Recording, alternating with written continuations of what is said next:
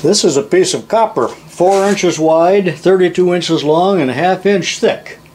And I've got it sitting at a 10-degree angle up against the workbench. I got my inclinometer on here to indicate that. And let's put this 3/4 inch flat magnet on there and see what happens.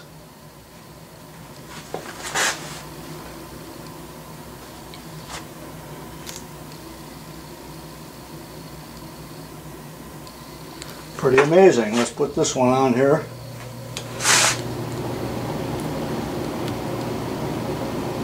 Doing about the same thing, but then that took a tumble.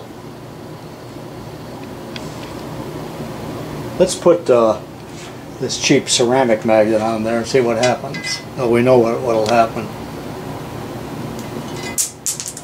Just slid down the ramp. This is 1/4 inch thick aluminum, or if you're in the UK, it's aluminium. And there are a lot of you out there from the UK, and thanks for watching.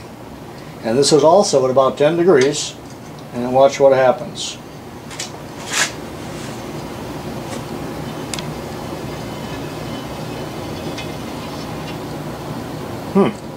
About the same effect as the copper, and the copper was much thicker. One more time.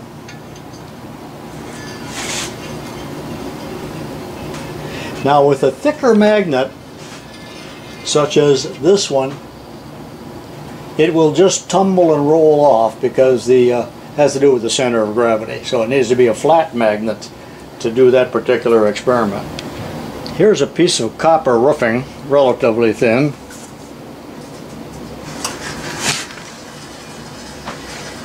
Same thing. This is 2 inch wide, 1/8 inch thick aluminum.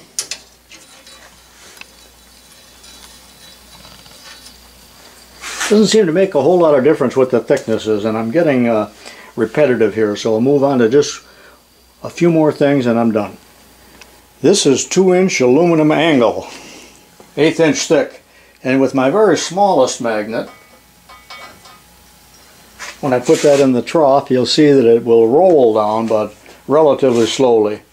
And same thing with the large one. Doesn't seem to make any difference as far as the speed is concerned.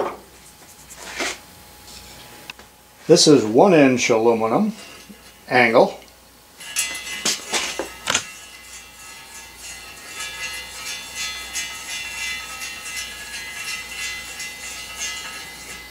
Even if you do not like my experiments, you probably notice that I do have a huge inventory of different materials. This is my 22-pound block of 2 inch thick solid copper that cost me $1 some years ago. And you've seen it in other videos. I've used it for a heat sink when I do some of my molding, so it's handy for that. Boy, can it suck the heat. Okay. Here's my big magnet. Now watch this. This is most interesting as I drop it.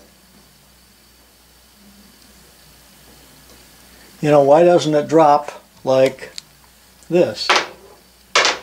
It's because of that induced current.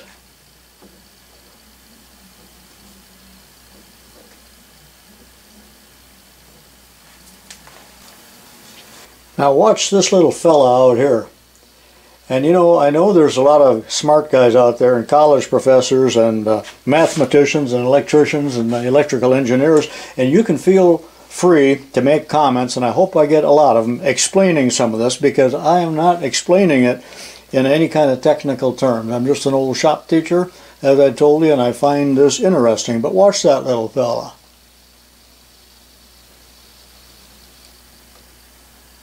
Now I really do not know if it's reacting to what I'm doing with the copper, or if it's just because I'm getting near it and attracting it.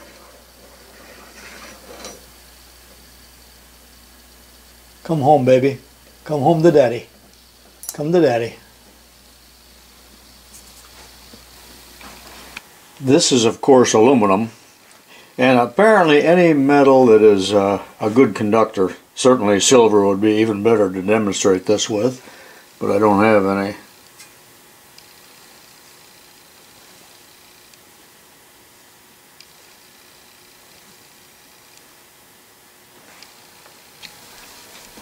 I wish I had a way of measuring the tiny amount of current that I am apparently inducing.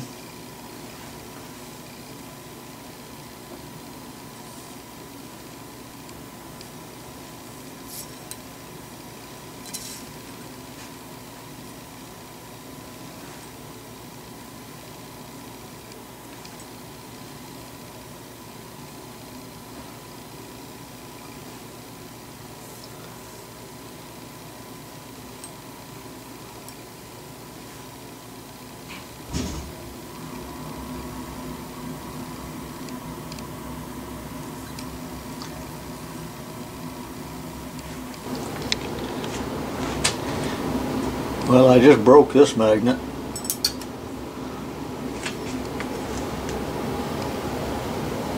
Looks like a puppet on a string.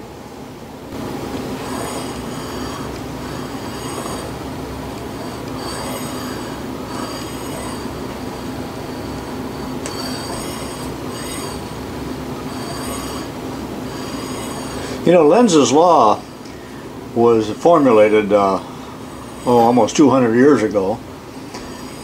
But they didn't have these magnets to demonstrate it so much, but they knew all the math of it a long time ago. So it's not really new.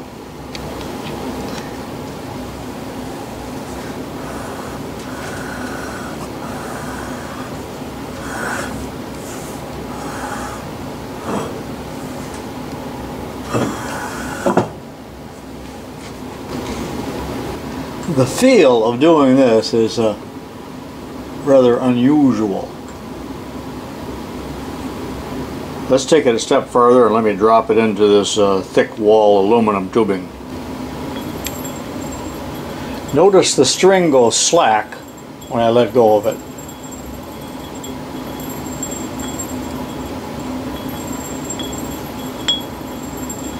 Very unusual feeling doing this. That's aluminum tubing. As soon as this experiment is over, I have my work cut out for me to try to demagnetize it. I'm glad I got this thing. All of the tools and other apparatus that I have around here that's been contaminated with magnetism. Of all the apparatus and stuff that I have around the house here in the shop, I do not have an actual compass, at least not that I know of, but here's the old standby that we did when we were kids, a needle floating in water, and I painted one end red, but you can see that it's quite sensitive to the magnet, even at a great distance, and right now this magnet is about 10 to 12 inches away. Although I don't think this is a particularly remarkable demonstration. However, when I use one of these cheap ones, it has to be much closer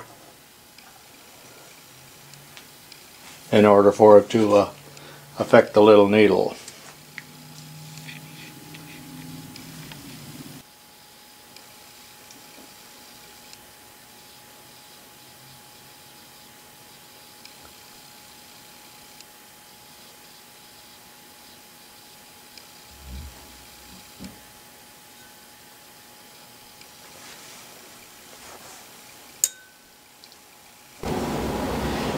I'm now about 3/16 away from the copper. This is even more dramatic, although maybe not a whole lot.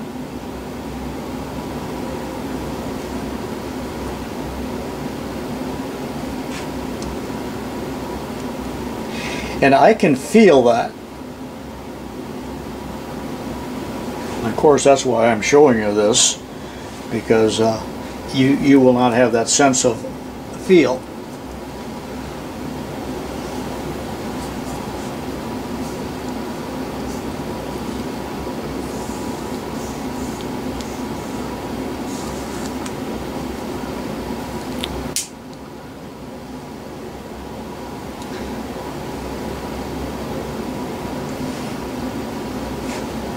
Every one of my magnets has become chipped in this experiment, and they're full of whiskers, and I've lost several that are stuck on tools or fell to the floor and are on the cabinet, or I don't know where they're at.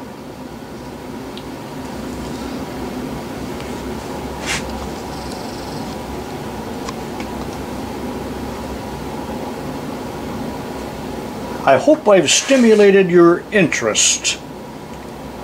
Let me know if you like this long experiment, or am I wasting my time with such foolishness?